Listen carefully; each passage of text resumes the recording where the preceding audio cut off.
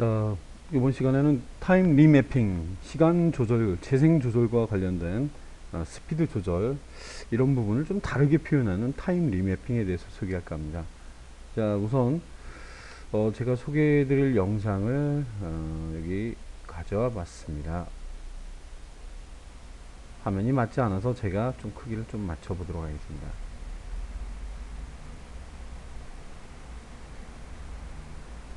예, 이 정도까지 해봤고요. 피트 맞춰봤습니다. 자, 재생을 어떻게 했는지 한번 구경하도록 하겠습니다. 소음이 좀 심하죠. 자, 이게 정상적인 속도의 영상입니다. 걸어가고 있죠. 그리고 지나갑니다. 네, 여기까지 이 부분을 맞춰보도록 하겠습니다.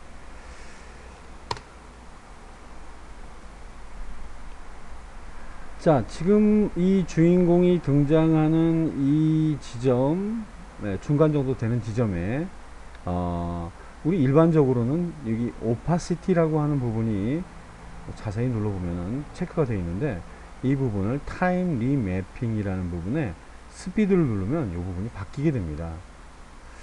자, 키프레임을 삽입하는 방법은 동일한데요. 어느 시점에 이걸 누르게 되면 키프레임이 삽입됩니다. 여기까지는 오는데 좀 시간이 걸리니까 좀 빨리 재생했으면 좋겠고요. 여기까지 말이죠. 그 다음에 여기서부터 여기까지는 정상적으로 왔으면 좋겠고, 요 이후에는 좀 더 빨리 갔으면 좋겠어요. 더 느리게 갔으면 좋겠어요. 뭐 이런 설정을 하고 싶을 때 키프레임을 삽입합니다. 키프레임 삽입하는 방법은 컨트롤 키를 누르면서 클릭해도 키프레임을 삽입해 줄 수가 있습니다. 현재 위치한 이 부분에는 기존에 있는 키프레임이랑 좀 다른 표시가 나타나게 되죠. 자, 이펙트 컨트롤 효과 제어 창에 가보면 동일한 타임 리매핑이라는 항목에 스피드라는 부분에 동일한 표시가 나타납니다. 자, 지금 보면 여기 스피드라는 부분은 100%밖에 100% 사이와 사이에 보면 between에 보면 100% 100%로 돼 있죠. 자, 이 부분을 좀 조절을 해줄 수가 있습니다. 예를 들면 이 부분에 있는 수치를 올리거나,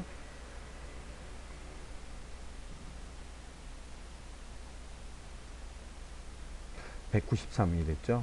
아니면 여기서도 마찬가지로 올릴 수가 있습니다. 200 300 정도 됐죠. 300 정도 된 것 같아요. 자, 격차는 있지만 잘 보시죠. 300, 100, 300, 100. 네, 이 부분은 또 내려보도록 하죠.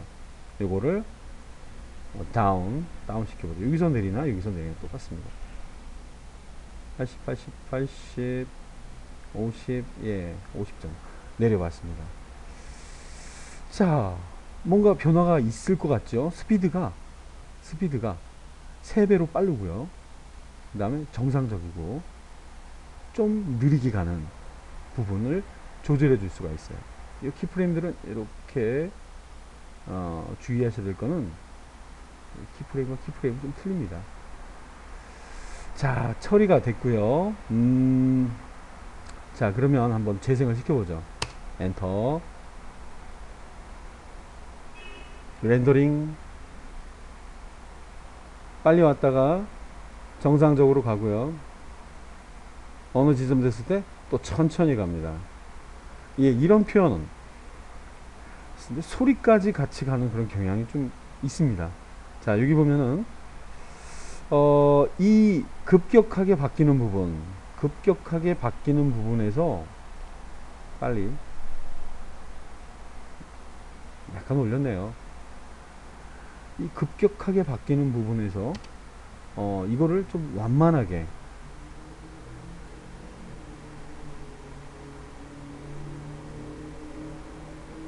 다시 재생을 해 보겠습니다. 이 부분부터 빨리 왔다가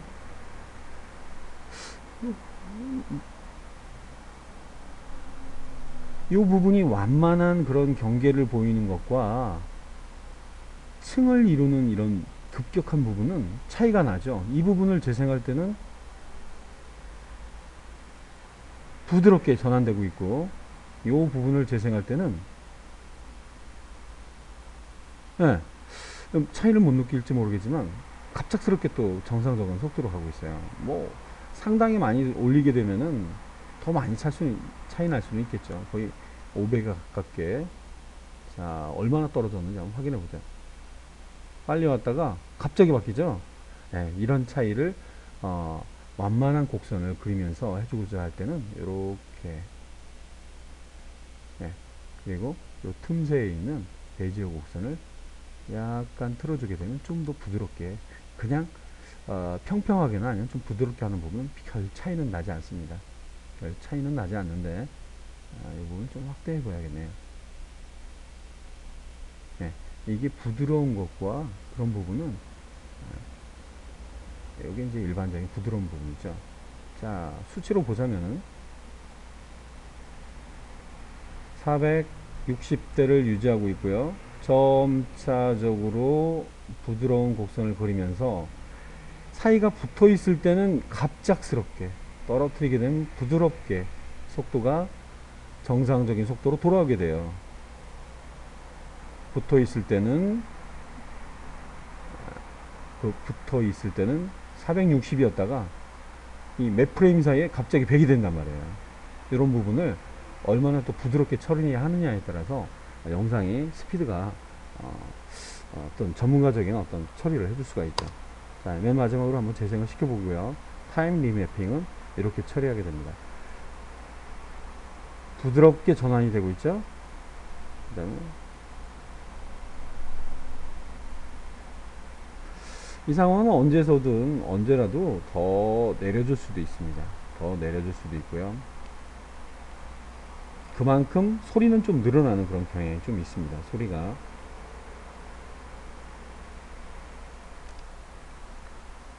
쭉서 상당히 제가 많이 돌렸네요. 예, 전체적으로 보였고요.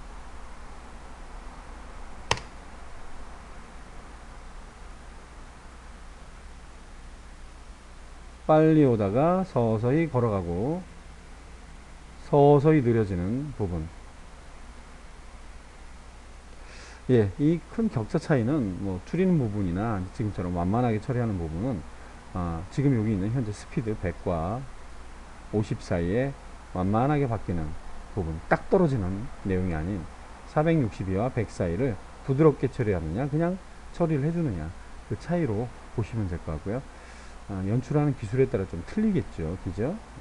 급격한 차이, 시간 대비 이동인데 정확히 우리가 잴 수는 없겠지만 이 파트의 속도를 제어해 주는 부분을 어느 정도 이 중간에 어느 정도 개입을 시키느냐, 짧게 단위가 10단위로 바뀌겠죠. 그리고 정상적으로 이렇게 봐주시면 될 것 같아요. 좀 어려운 부분 같지만 알아두시면 유용한 타임 리매핑이었습니다.